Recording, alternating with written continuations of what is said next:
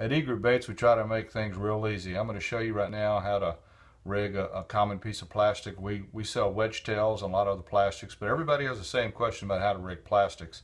Most of the plastics are 3.5, 4-inch, 4.5, 5-inch plastics, but all the rules are the same for all of them.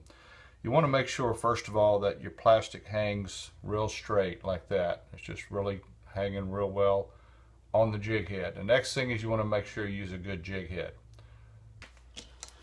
First thing you want to do is you want to maybe match up your jig head, just kind of look at it like that on the lure, where you see it. But you want to make sure that's about an inch of shaft, or 1.25 inches of shaft.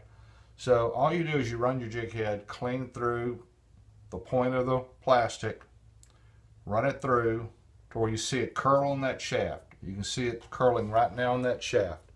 And as it curls out, you want to come out, start bending that hook straight up. Now when you shove this on here, when you shove the plastic on here, you have to use a little force. Push it down real hard.